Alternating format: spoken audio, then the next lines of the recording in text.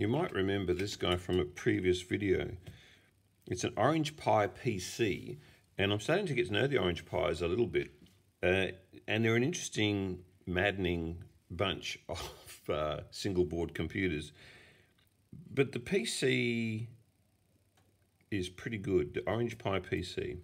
The thing that it's missing, I guess, and why we have an Orange Pi PC Plus, which this one might be. Let me just check. Yeah, this is the Orange Pi PC Plus. Let's get it out of its bag and we'll see if we can spot the difference.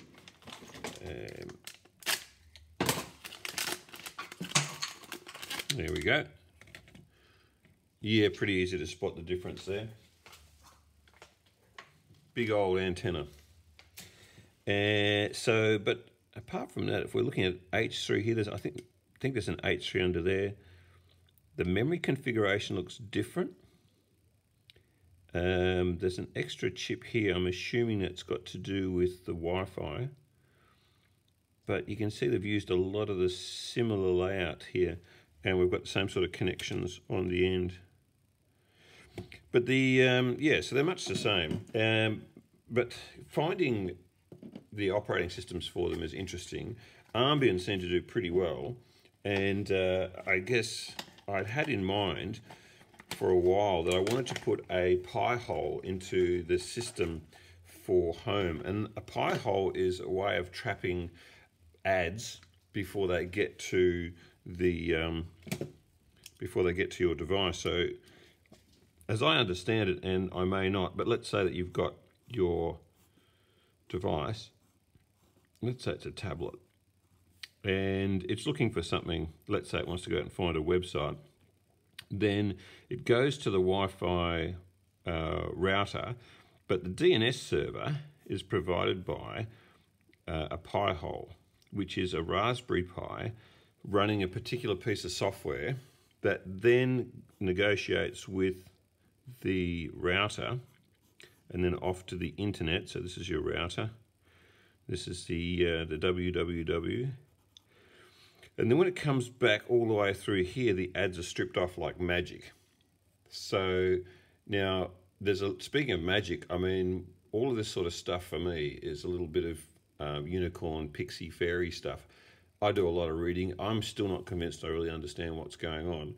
But one thing which I wanted to do was to use this guy, and the reason why we've got this is because we were just doing some heat. Well, I was doing some heat experiments. So you've got a couple of chunky heat sinks on there, and you've got a fan over the top, and the fan is connected up via this NPN to provide cooling as required, so it doesn't run the whole time, and you set the temperature. So all those details are on a previous video, so I'll just link that up there if I haven't done so already. So instead of using a Raspberry Pi, I was going to try and use an Orange Pi, and there were a lot of problems. I'm going to write a list of them, and then I'm going to talk briefly about the sorts of things that I found when I was turning this into a Pi hole.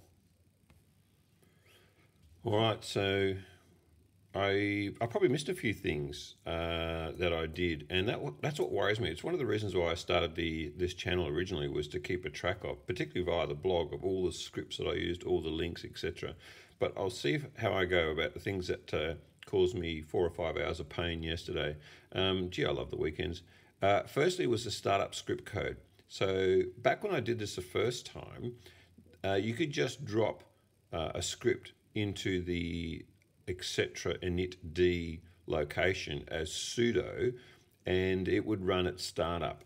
But now there seems to be some requirement that it has some extra code for starting, stopping, restarting, all sorts of other stuff, and also something to do with the rc.local file. And the question mark is, I'm not sure if I've got all this worked out just yet. One of the things which I did find reasonably alarmingly was that the script to start the fan would start when it overheated, but then wouldn't stop when the temperature went down. So I could monitor the temperature of the chip in different ways, but it wouldn't stop. And then I'd look for whether or not this was going, via PS AUX and then grep fan, and there's nothing there. It's like, what? It's disappeared. How is that possible? So some of this new stuff here, I think, is interfering with the fact that this thing needs to be running in the background all the time.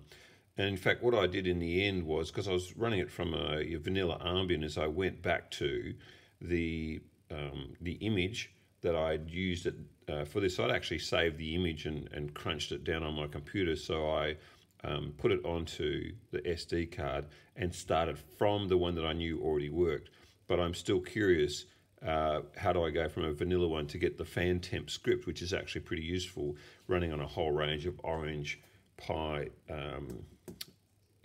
variations in the end. That's what I'm looking for. One of the ones which I did want to use was the Orange Pi 02, which I did take delivery of probably about maybe 6 months ago. And it's probably ideal for this job, actually. It looks like the one in all the range that would work really well. Low power requirements. It does have an Ethernet connection, but it's running this H616, and all the Ambient, what would you call, images for the Orange Pis, they are things like H5 or H3 or H2. They do not have an H616, and you start going on the forums, it's like, oh yeah, we haven't made that one yet, so look out for end of 2021, start of 2022 for that. Would you like to contribute? So that means that I can't use this device. So this was always going to be a test bed. I didn't intend it to be the actual Orange Pi hole, and I'm still curious to get this one up. One of the things that I've been thinking is modifying a Debian, so you can get for instance, the Debian source code for ARM, and then perhaps compile it yourself for this machine, but for the H616. But then I'm thinking surely people would have already tried that, so I've got to do some more reading on the GitHub site to see what's going on with that. And the other thing is a project which I used at least probably 20 years ago called Linux from Scratch. And that's pretty interesting as well, whether or not you could actually bypass Debian and go straight back to the original Linux source and compile it from scratch. That requires a lot of resources, and maybe people have done that. I get sort of a few whiffs of that going on the internet, but I've not got anything specifically for this device yet, so watch this space for that. Probably the one thing that defeated me for a good hour and a half was my router. So my router arrived from my ISP, and I really need to upgrade it. It's been chugging along for about 5 years now. It's awful. When you log in there, firstly, you have to come up with a user password, login and password, which is fine. But then you say, okay, I want to do some more stuff. So it says, so the interface says, yeah, you can do that, but you need to be an admin. So you have to create another password under that.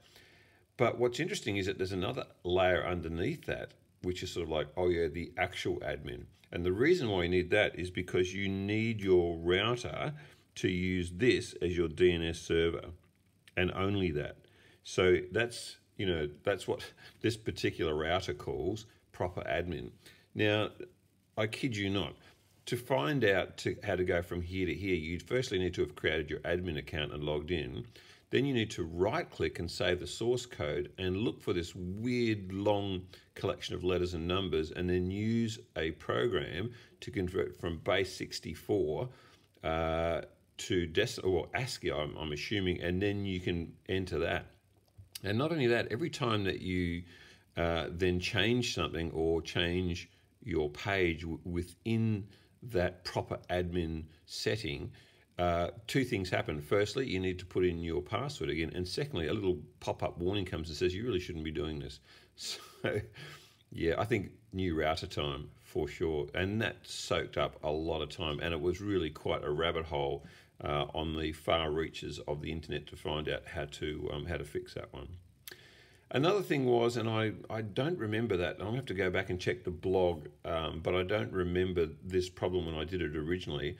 But to access the GPIOs here in order to run the fan, you needed a particular version of Pi wiring. So Pi wiring is for Raspberry Pi. It's now no longer a maintained project. So the author of that has said, I'm out.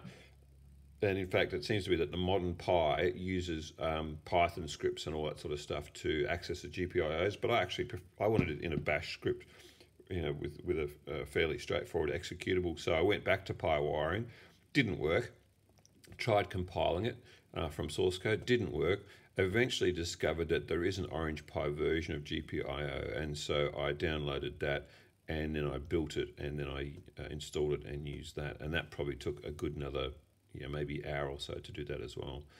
And finally, whether to use this with a Wi-Fi edition. So I had one of those little dongles that you stick out the side there, and I was doing it through Wi-Fi, or whether it needs to be actual cable directly to the router, and can it be powered from the router. That's something to find out, so that's yet to be determined. I mean, one of the reasons why I wanted to use this little Zero was that it does sort of promote itself as low power, and I'm not sure that this is the same thing. So whether it be able to run from a USB output from the router, I'm not sure. It may need a separate power supply, and whether it should be cabled or via Wi-Fi, I'm not sure either. I suspect cabling, and I suspect it'll need a separate power supply. Anyway, so what I'll do is we'll just have a quick look at the interface for Pi-hole. I think probably the overall thing to say is that if you want to get into this sort of thing to stop the ads at your place, you might want to do the easy thing and get yourself a Raspberry Pi. I understand that even something like a Raspberry Pi 2 works fine, a Raspberry Pi 3 certainly works, and a Raspberry Pi 4 is probably overkill. There's a little bit of a problem at the moment getting supply of those. I was only able to find one supplier in Australia that's only able to do I think it's the 4 gigabyte version of the Raspberry Pi 4, but it would be overkill I'm pretty sure, for this project. The Orange Pis will work, and I'll show you that, and yeah, let's go and have a look. So that's the old router, which, yeah, maybe I'm looking to replace. But here is the Orange Pi PC operating as a Pi-hole quite happily. Connected directly with an Ethernet cable to the router, and also powered from the USB output of the router as well. So happy days. Let's have a look at it in action. So this is the dashboard for Pi-hole.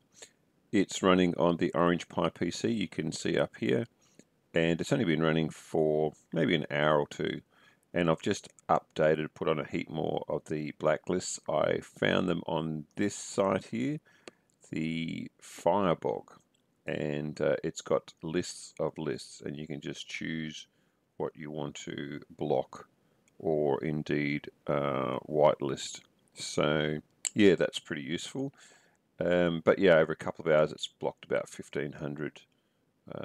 It's had 1,500 queries, and it's blocked 375 of them. And I've currently got around 350,000 domains that are on that list. And I presume that's the sort of thing that you could, manually or even perhaps automatically update from time to time. Just to see it working in action, I'll go to a pretty notorious news site, and we should be able to see it receive the request and then block. So let's hit that. Yeah.